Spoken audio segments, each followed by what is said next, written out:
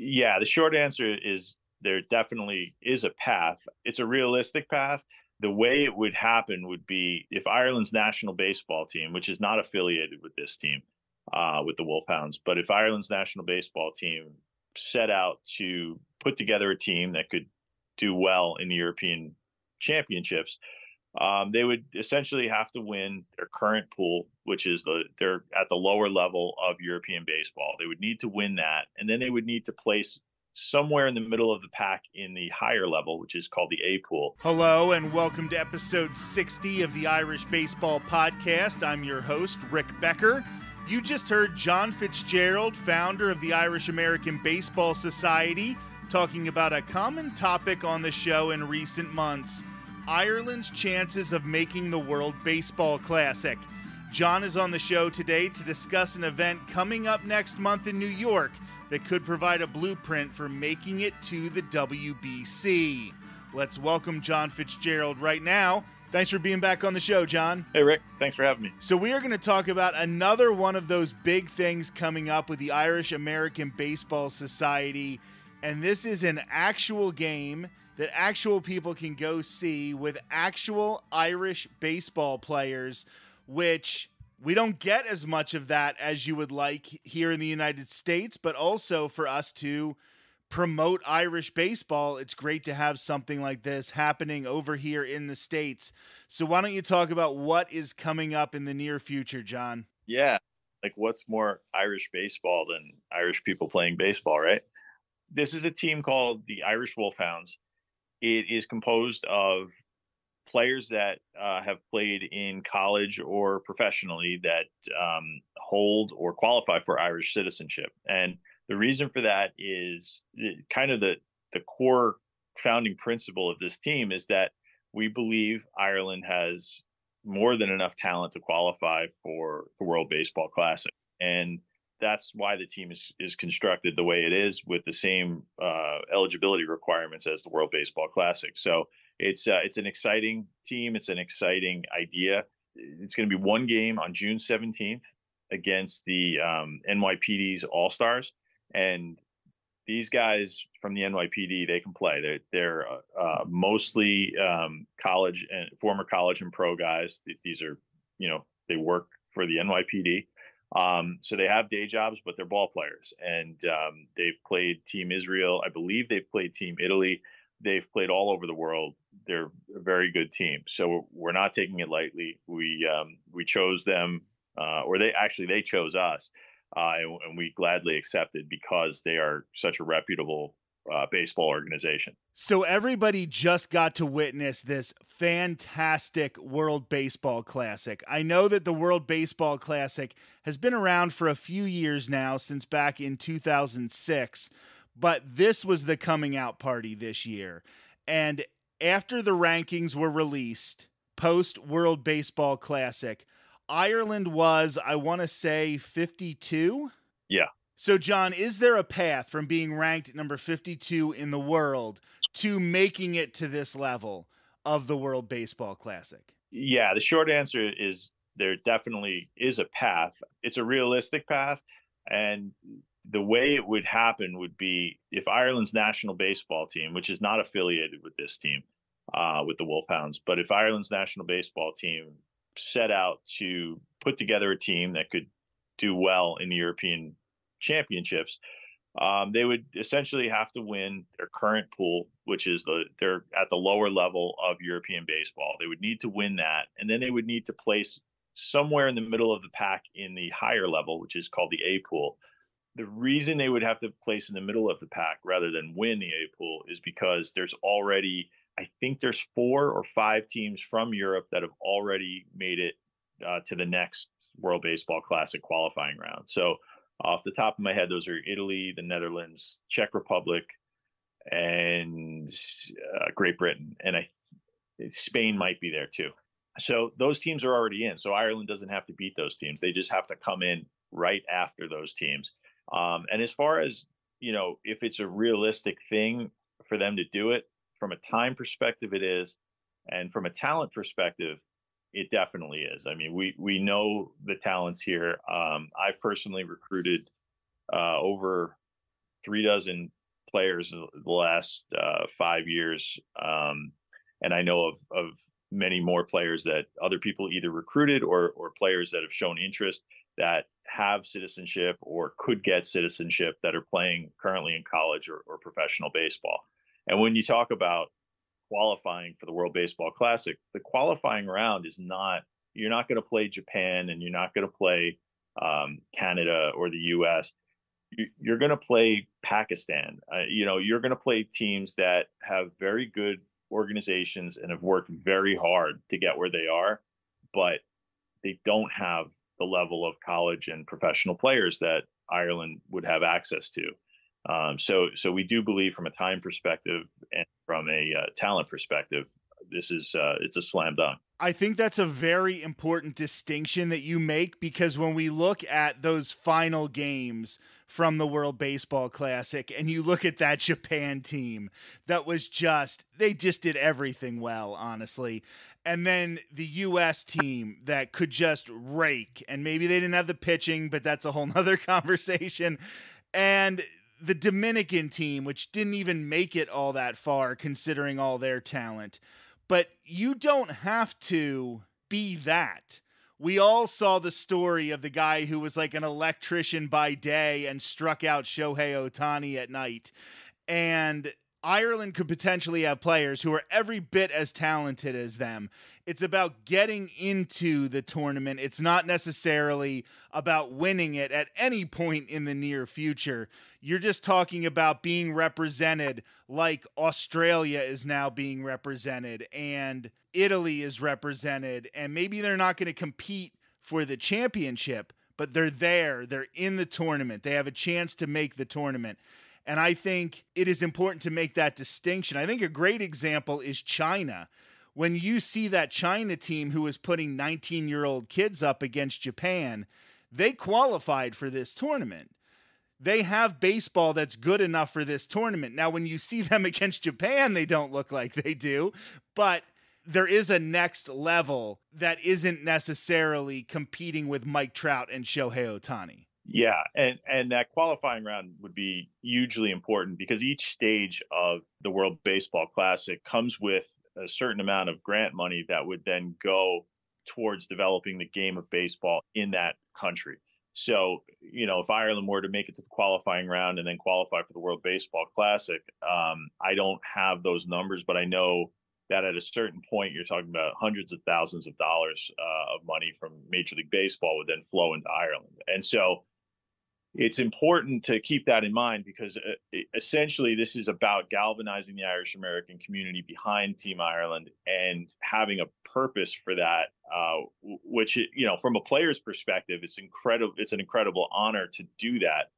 Many of these guys on the Wolfhounds have played for Team Ireland, and I know many of them personally, and I know their families, and I know how much it means to them. But it's also important. It's important to understand that I think probably, you mentioned a bunch of countries there. I think Italy's a great template to look at. They've got a fantastic domestic program.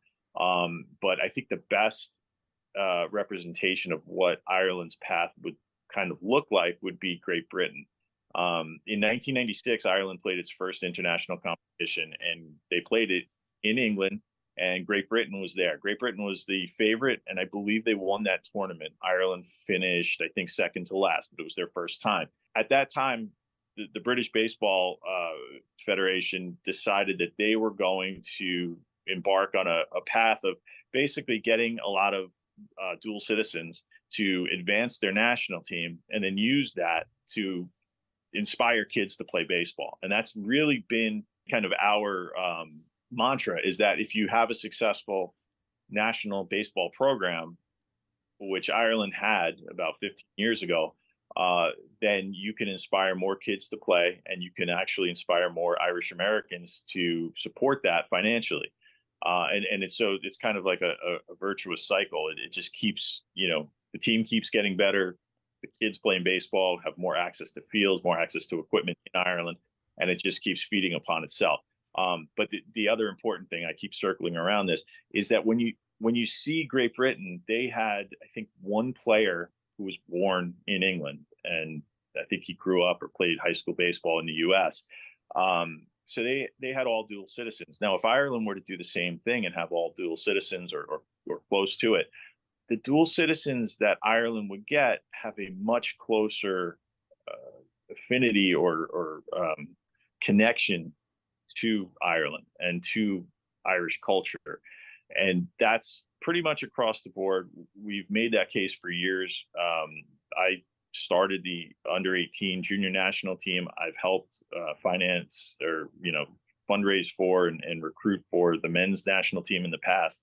And, that's the case we always make, is that when you see a German kid on the German national team, if he grew up in America, he may have strong ties, but you can't find as many Irish Americans or Irish Canadians that can play baseball. You just can't find that level of talent that actually has a strong connection to the home country.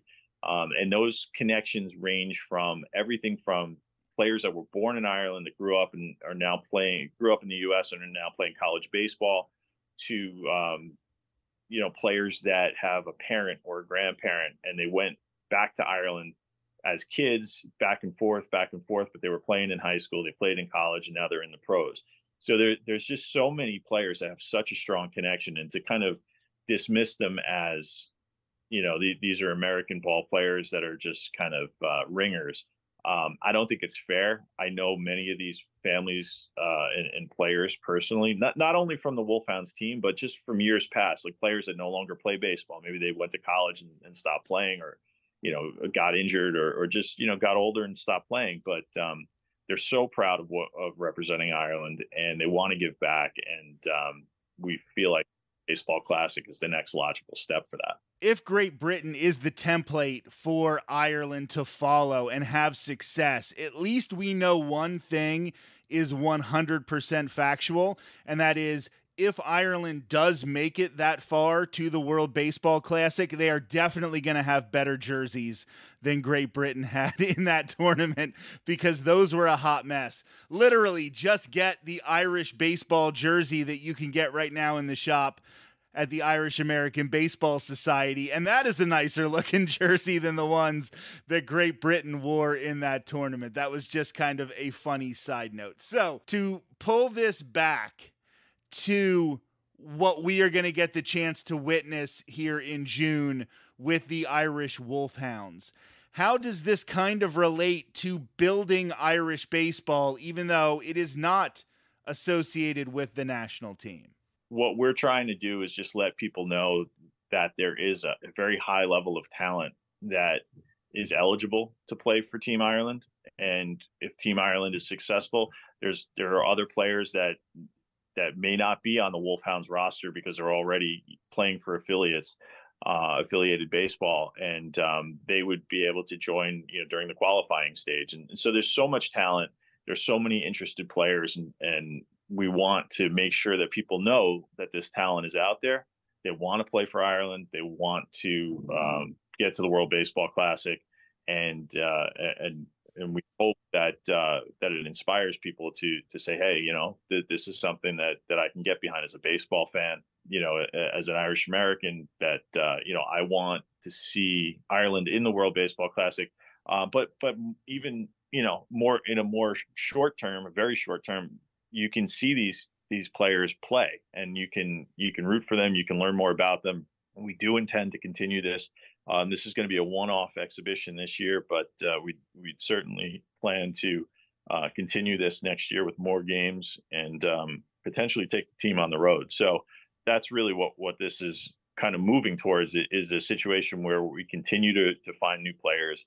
We continue to kind of shine a light on them and show that this talent is here, and they're just waiting for the call so that they can play for Team Ireland.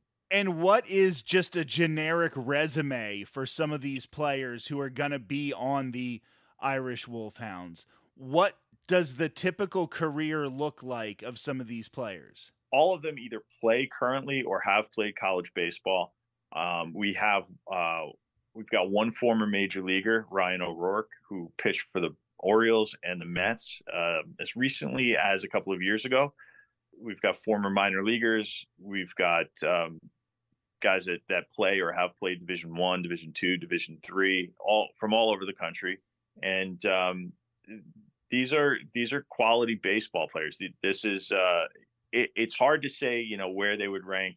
Would they be, like an independent minor league team? Would they be a little bit better than that? A little bit lower than that? They're just quality ball players that play all over the place. And we've got a fantastic coaching staff. They won't have much time to do much with this team because it's a one-off game. But we've got a coaching staff that believes very strongly in the concept of giving back to the game and helping grow baseball in Ireland and helping these guys, in their efforts to play for Team Ireland and get Ireland to the WBC. And we've got players that are just, some of them played for the under-18 junior national team. Some of them played for the men's team in Ireland. Many of them have won gold medals for Ireland. So it's an exciting time for them because it's something that they get to do where, at times they've played for Ireland in other countries. I know they've played in Hungary, they've played in Switzerland, they've played in Ireland, but they've never gotten to represent their heritage in America. So I think it means a lot for a lot of these guys. And with how much focus you are putting on the World Baseball Classic as an eventual goal, every time I have you on the show, I kind of want to plug membership in the organization because I think it's important.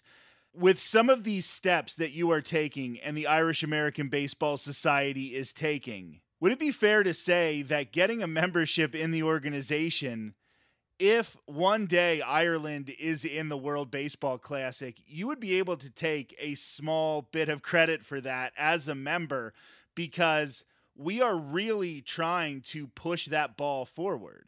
Yeah, I would say so. I mean, that is one of our core stated goals is to help Ireland get to the World Baseball Classic and the Olympics. So, and we have other goals like helping a kid in Ireland, one day seeing some kids in Ireland play college baseball in the U.S. So any of those things, or building a baseball field in Ireland, just by becoming a member, you can say you're a part of it, but you could also get involved in it too. If you're a member, even if you're not a member, come out to the ballpark, the aptly named Clover Stadium on June 17th. That's when the game is. And if, become a member, come out to the ballpark, check out the game, root for the Wolfhounds. It's the first time they're ever going to play. The Wolfhounds themselves are a goal. I mean, this team, we're hoping this team becomes kind of a staple of the independent baseball circuit over the years. And it could become like a Savannah Bananas type of thing, but with like real baseball. And, I think it could be really fun. And we've actually talked about how does this team look in 5 years or 10 years? And you may have seen on our website, we have a goal of a professional Irish baseball team. And, this could be the forerunner of that. Maybe in 5 or 10 years, we have a team in a European league and it's made up of Irish citizens. And I think it's something that right now doesn't look realistic, but we've got a team right now that can play baseball and we're just looking for places to put them. And we need the fan support. So if you can get out to the ballpark on June 17th, it's in Rockland County, New York. It's a big Irish hotbed. There's a lot of Irish people up there, and we expect the stadium to be full, and it should be a great time. And if you can support the cause by becoming a member and coming out and rooting for the team, that's great. If you're not sure what this is all about, become a member after the game. Come out first if you want, but whatever you do, root for the team. These are a great bunch of ball players, and they've got a rich history with Ireland. Many of them are gold medal winners, and it would be great if the Irish American community could really throw its weight behind this team, because we have big plans. We hope to take this team on the road next year. So if people want to go to this game, if we've sold them on it, can they get tickets online? Can they just show up the day of the game? Do they have to download the MLB Ballpark app? How are we getting people into the stadium? Well, you can certainly show up on the day of, but if you become a member or follow us on social media, we've got links to the tickets. We keep putting them out there. We're going to do some giveaways as well. But it's a $10 ticket, and if you've got 10 friends, throw $100 in, bring a bunch of people. We all have big families. Most of us have big families, and if we don't have lots of friends, and like everyone who you may have a bunch of friends who aren't Irish, but just bring them out to the ballpark. And they can root for the NYPD if they want, but we want the stadium to be filled. And the NYPD is the other side of the equation. These guys are police officers, and they play the game well. They're very accomplished, and so you're going to see two sides of a great game. And we think it's going to be an exciting game, and it's in a minor league ballpark. So this isn't like a men's league game on a high school field. This is an actual ballpark, and it's Irish night for the New York Boulders. So the game's going to happen. Then the Boulders are going to take the field, and there's going to be an Irish night. I don't know exactly what that entails this year, but I know in years past we've had a presence there, and it's been a good time. So it should be a great time. I highly recommend it if you can make it out there. John Fitzgerald, founder of the Irish American Baseball Society, thank you so much for being back on the show. Thanks, Rick. The Irish Wolfhounds will take on the NYPD All-Stars on June 17th at Clover Park. To get tickets, head to irishbaseball.org. I'm Rick Becker, and this has been episode 60 of the Irish Baseball Podcast.